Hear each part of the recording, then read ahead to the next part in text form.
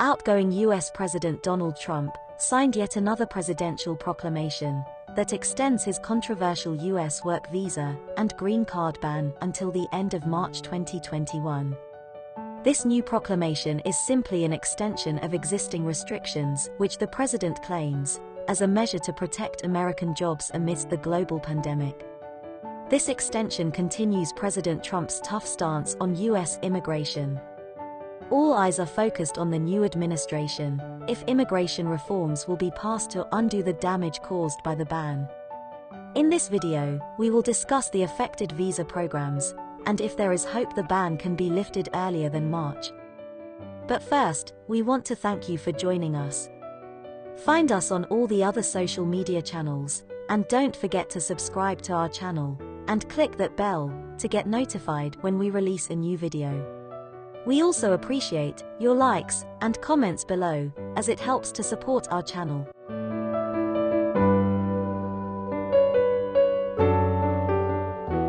With just weeks left in his presidency, outgoing U.S. President Donald Trump extended the previous immigration freeze until March 31, 2021.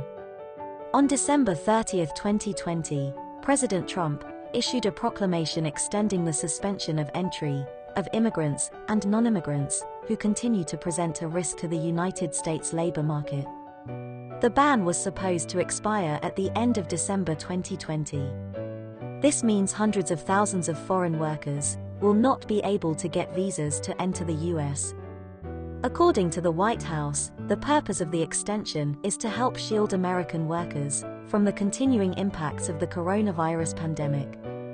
The proclamation affects workers in several sectors, such as tech workers, seasonal workers in tourism, and green card applicants. Last year, U.S. President Trump issued a proclamation suspending new applications from immigrants who are deemed a risk to the U.S. labor market. These are the visas banned until March 31, 2021. H-1B visa for highly skilled workers. H-2B visa for seasonal, non-agricultural workers. L visa for intracompany transfers for managers and those with specialized knowledge. And J visa for the exchange program.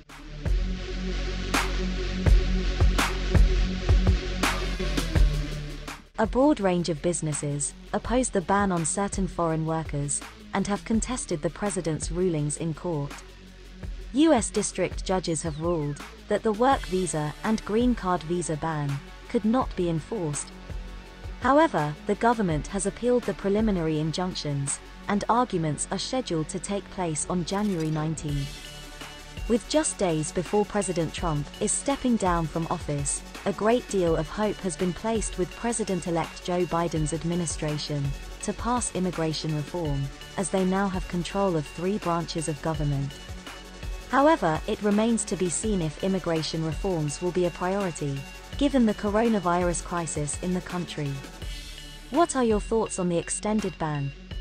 Tell us in the comments section below. If you need assistance with a visa to Europe, the UK, or the US, including help with securing your travel arrangements, IAM can help. For visa advice, contact your IAM visa coordinator. Don't forget to subscribe and hit that bell for more travel and visa updates.